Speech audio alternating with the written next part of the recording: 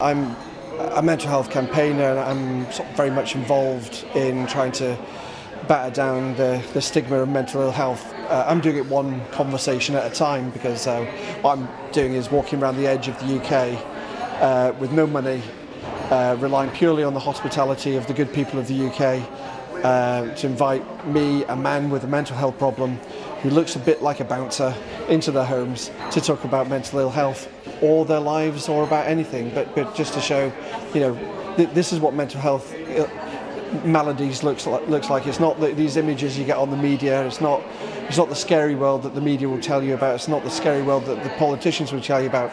It's a normal thing.